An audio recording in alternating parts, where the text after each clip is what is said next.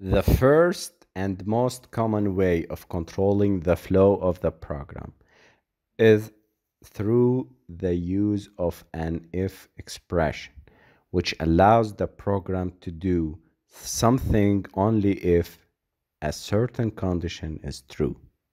For example, consider the following code. If 5 greater than 2, go and print for me, hey, 5 is greater than 2. Let's run and see. And here we go. Hey, 5 is greater than 2. If we put 5 less than 2, hey, 5 is greater than 2, it's less than 2. Let me see. And here we go. Nothing happens and nothing is printed out. So if 5 less than 2 and it is not true, so the if condition, this between the two parentheses concerned and related to f, are not executed. So this is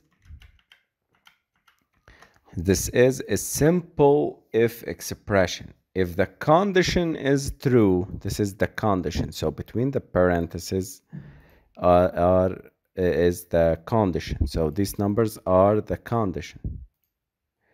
Then the expression will execute the code between the braces. So if the condition between the parentheses is true, then the expression between the braces would be executed. Okay? If the condition is false, then the expression won't execute. It will not be executed. And the code between the braces is not executed. So if this condition is not true, like if 5 equal or 5 less than 2, this will not be executed. The code between the two parentheses will not be braces are not be executed. Okay? Curly braces code will not be executed if the condition is not true. The term if expression is used here instead of if statement, since unlike many other programming languages, a value is returned from the if expression. The value returned is the value of the last expression in the if block. So despite the conditional statement, it will be a conditional expressions.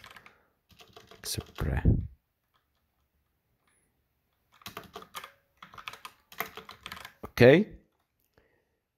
Now let's continue with if expressions.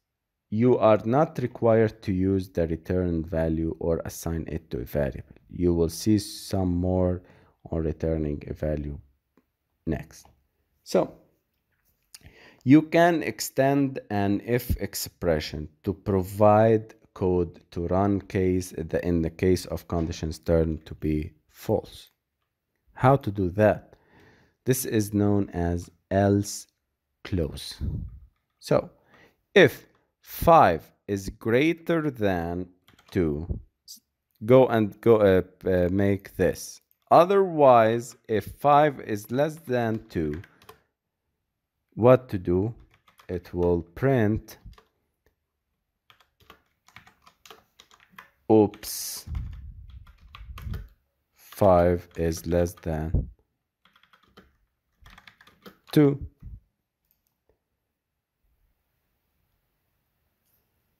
Let me run and see. And here we go. Kotlin goes and start reading from here.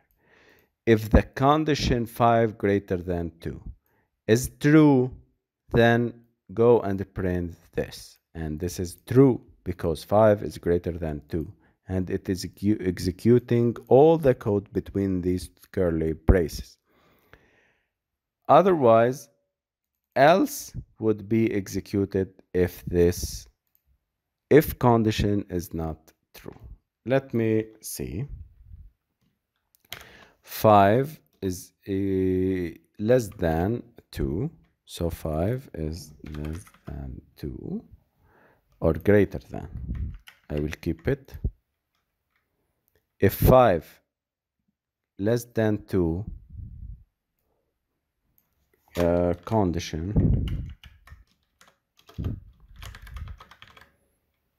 1 is true. Here condition 2 is true. Let me run and see.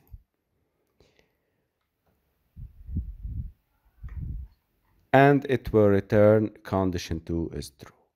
If 5 less than 2, and this is not true, so this code till here would be skipped because the condition is not true. So everything related to the first condition, which is defined by 5 less than 2, between the curly braces, it will not be executed. It will be skipped. It will execute the else condition because this is false. What is the true? This is the true. So it will be executed. Condition 2 is true and is executed. Okay?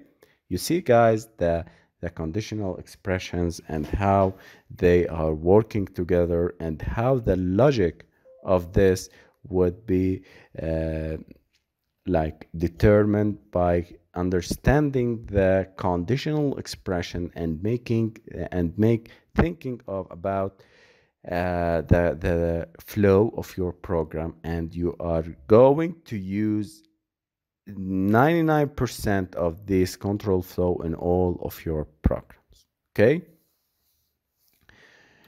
now one another thing before we finish the conditional expression lesson.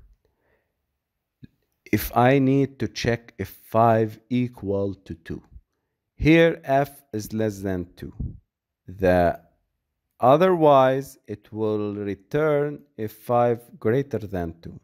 But if I want to check if 5 equal to 2, then I need not to use else, I need to use else if, and I need to insert a condition. So f greater than 2, so condition 2 is true, and otherwise I will put else and print condition 3 is true. If 5 less than 2, print this. Else, if 5 greater than 2, it will print this. Otherwise, it will print 5 equal to 2. 5 equal to 2. Let me run and see.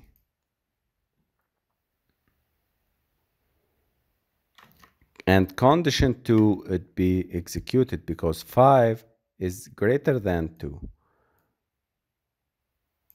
It is not less than, and it is not equal. Now let's test with a real constants. So val x equal to 5, val y equal to 6.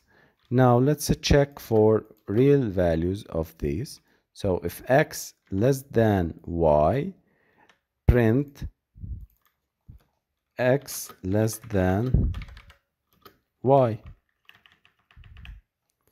If the condition 2 is x greater than y, y or x is greater than greater than y, else x and y are equal. Okay, let me run and see.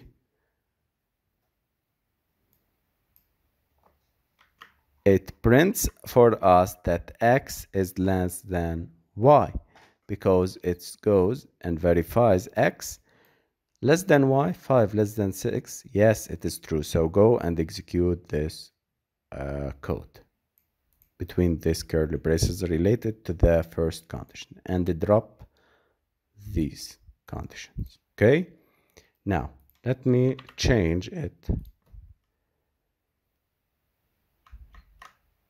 And here we go. We have else if is executed. So the condition 2 is executed because 15 is greater than y and it tells us x greater than y. Now let's change y also and give it an equality to x. And here we go. It tests for x less than y, 15 less than 15, no. Else if 15 greater than 15, no. So skip this line. Now, else they are equal. If x less than y, no. If x greater than y, no. Therefore, x equal to y. These are the three conditions. And you can put many conditions here and so on as your program and your application dictates. So, thank you guys. I will see you in next videos.